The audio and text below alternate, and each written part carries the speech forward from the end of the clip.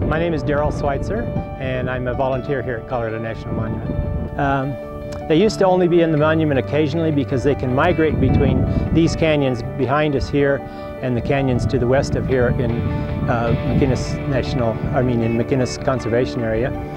And so they didn't come this way very often, but the herd numbers have increased so much that there's pretty much a resident herd here now, and they can be seen most any day. And so we started transplanting animals from those herds to this area, and this was the Colorado Department of Wildlife that did this.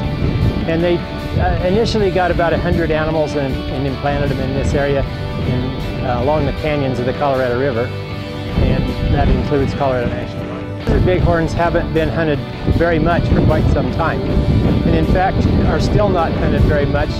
The Colorado Division of Wildlife does allow at least one or maybe two permits to hunt a single sheep in this area along the Colorado River, but still not a very big part of the wild game scene. We know that they were in this area because of the rock art that's in the whole western half of the United States depicting them.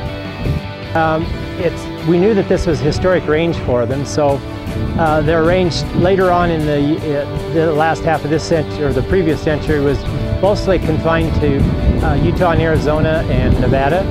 And so we started transplanting animals from those herds to this area, and this was the Colorado Department of Wildlife that did this.